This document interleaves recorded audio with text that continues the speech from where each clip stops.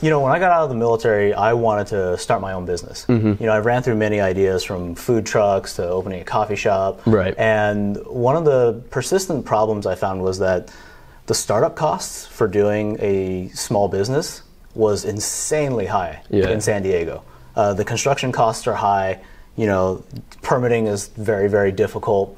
And we realized that if you really wanted to start any kind of a small business, you needed like a minimum of about $150,000 to $200,000. That's just not feasible for the vast majority of people. But what you see in a lot of other countries is that they're able to erect small businesses related to beverages, to food, very, very quickly, because they have very small footprints and they're able to erect these businesses in an expedited manner.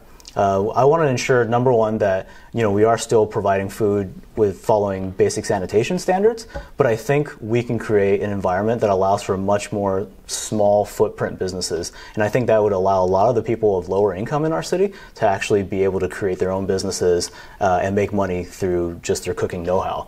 And so I want to create spaces in our city where we can get a congregation of a lot of small food and beverage related businesses. And you see this very frequently in countries like Thailand, China, Japan, where the night market experience, the food stall experience is like really essential to their identity and to flourishing neighborhoods. So that's something I'd really like to see in San Diego. Hey, if you like what you saw, hit the like button and visit isaac.vote, where you can read about all 21 of my policies. And I hope you vote Isaac Wang for San Diego City Council District 5 and help me fly my way to victory. Caw-caw!